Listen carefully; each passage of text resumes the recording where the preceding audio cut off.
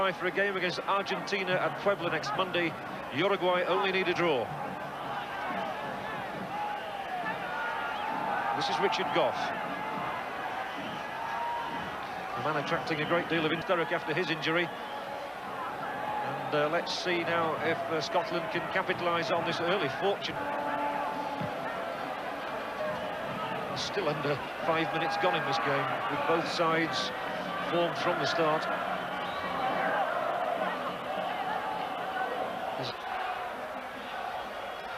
Scotland crossing the halfway line. No goals here in Neza.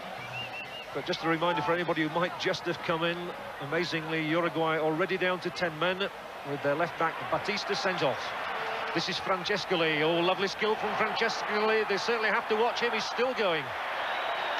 And a very timely intervention once again by Francescoli once more. Very involved. And Leighton trying to scramble down for that one. He did. Holds it up well, though, and gets the cross in, and Francescoli was coming in.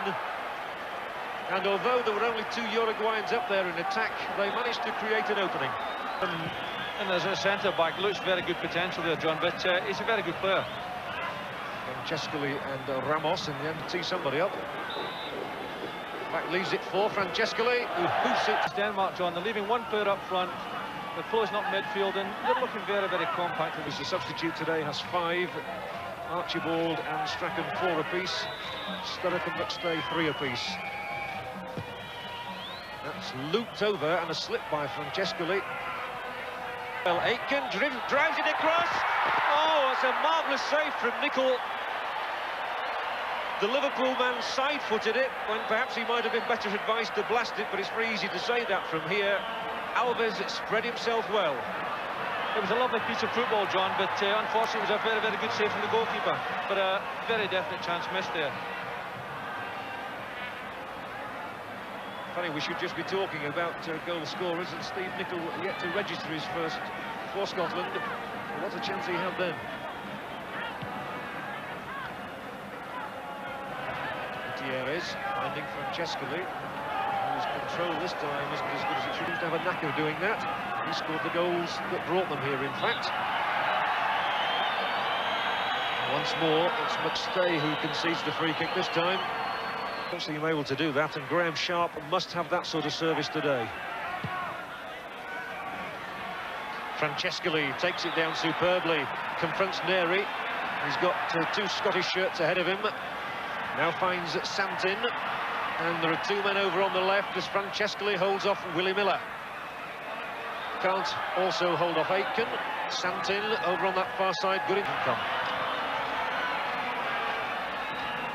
Francescoli screening the ball so effectively, he won't be knocked off it.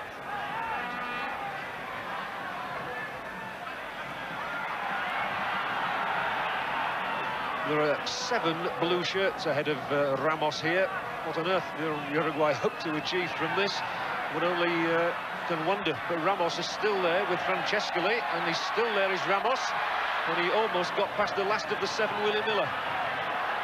Here's Cabrera, Francescoli, Neri in the nick of time. It's still Scotland 0, Uruguay 0, half an hour gone here in Neza.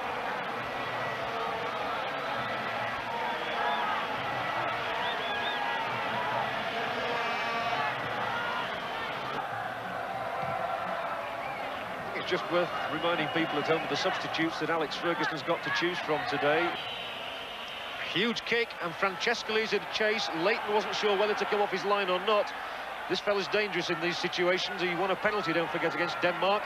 Nice little back flick here for Ramos.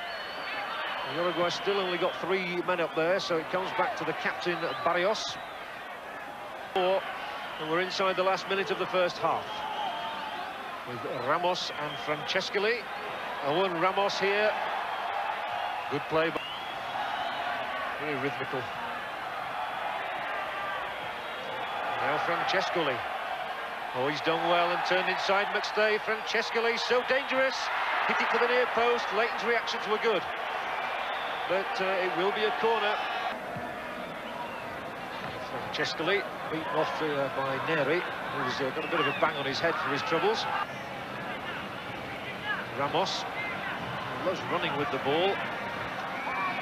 Francescoli uses his strength to keep Neri at bay. And then he's made a good run down the right, so he's in possession once more. And this time it's Francescoli who's brought crashing to the ground. There's going to be a booking for David Neri. Much admire the skills of Francescoli. You can understand why people pay so much money for him. He's been far more in evidence here than he was against Denmark, and here he is once more inside the area. And that was a pretty last-ditch tackle from Nicol that denied him.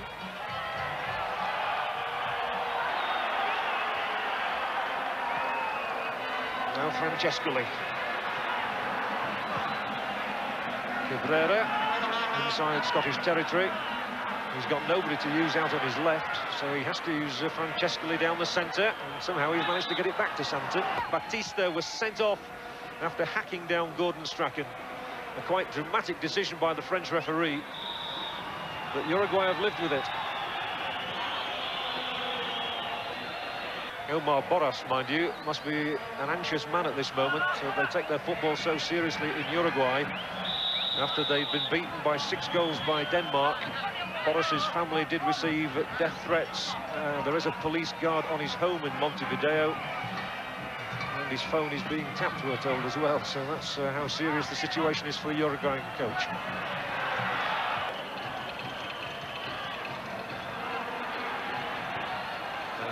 Ramos will just keep that ball in play. It wasn't a strong header from Arthur Alveston. He's only got Francescoli up with him in the box. Just outside it here is Santin. And that's beyond Francescoli, who was not pleased by the pass. What amounts to the full game.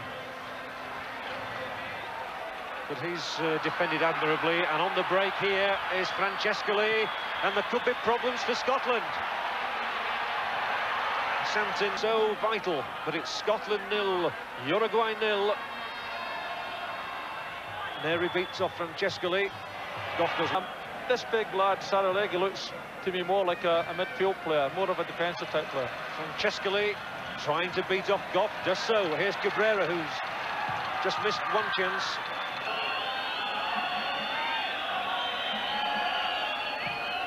Just 16 minutes left.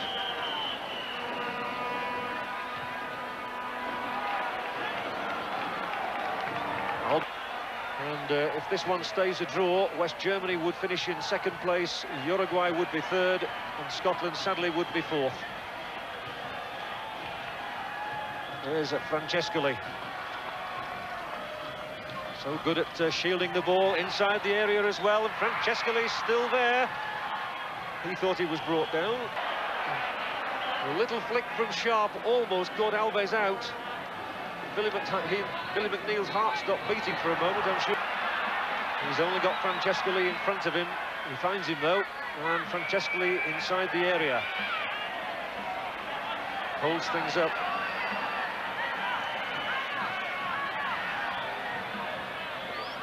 I hope they don't. Here's Francescoli. The ball taken clean to Francescoli, and there are now less than 11 minutes left. Scoreboard here tells us that there are exactly 10 minutes left for Scotland to stay in the World Cup.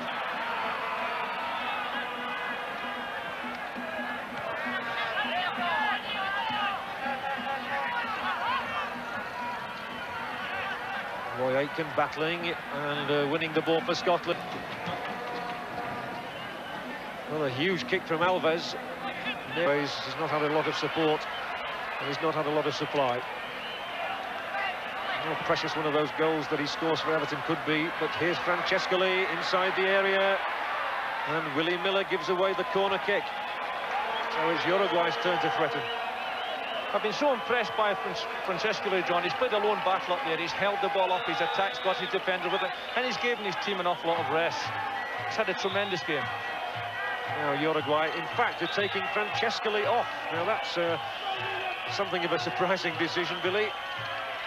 Well, I think they've said he's worked hard enough, John. It's a surprise for me to see him come off, but he's been up there on his own, so perhaps the lad who's coming on, Azamendi's quite quick, and perhaps they're banking on a little bit of tiredness in the Scottish defence at this stage. Jim Leighton is remonstrating with the referee there. because of the time that Uruguay have taken to take Francescoli off and to bring Alzamendi on. But they are past masters, real craftsmen at time wasting. And Scotland have only 6.5 minutes to do something about staying in the